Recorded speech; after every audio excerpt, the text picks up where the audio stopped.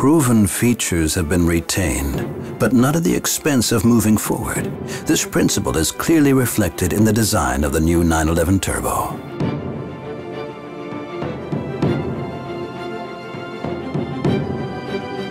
The side air intakes at the front now have titanium-colored painted slats. New LED daytime running lights are positioned low down and to the sides. The bar-shaped indicators also feature LED technology for high intensity and a distinctive look, even at night.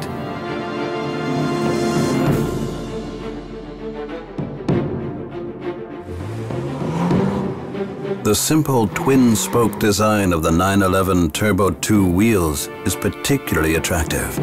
Parts of the spokes and rim are glossy. The forging technology used permits low weight coupled with high rigidity.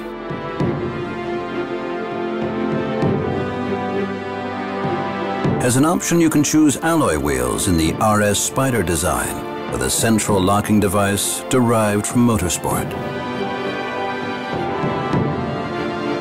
The rear end has new LED taillights, which extend outwards to the wings and are tapered. Nothing has changed when it comes to the aerodynamic balance, which is characteristic of the 911 Turbo. The biplane spoiler deploys at 120 kilometers per hour, 75 miles per hour, and retracts at approximately 60 kilometers per hour, just over 37 miles per hour. The 911 Turbo models have lost something: weight. The 911 Turbo is now 15 kilograms lighter, while the 911 Turbo Cabriolet weighs in at 10 kilograms less. The performance principle also translates to the interior, which features leather trim as standard.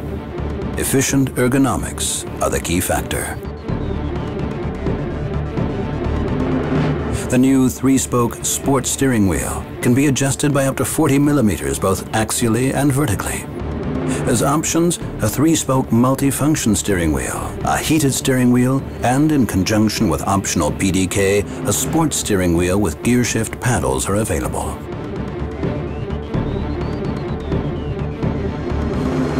Porsche Communication Management, PCM, featuring a navigation module with an integrated hard drive, comes as standard. It is easy to operate using the 6.5-inch touchscreen or optional voice control system for conveniently inputting destinations, for example.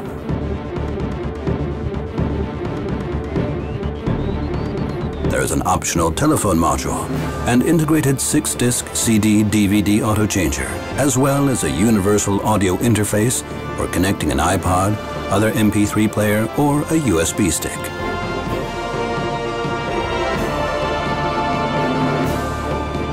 The standard Bose surround sound system, featuring a total of 13 speakers in the coupe version and 12 in the cabriolet, delivers a total output of 385 watts, playing music from audio and video DVDs in digital 5.1 surround sound.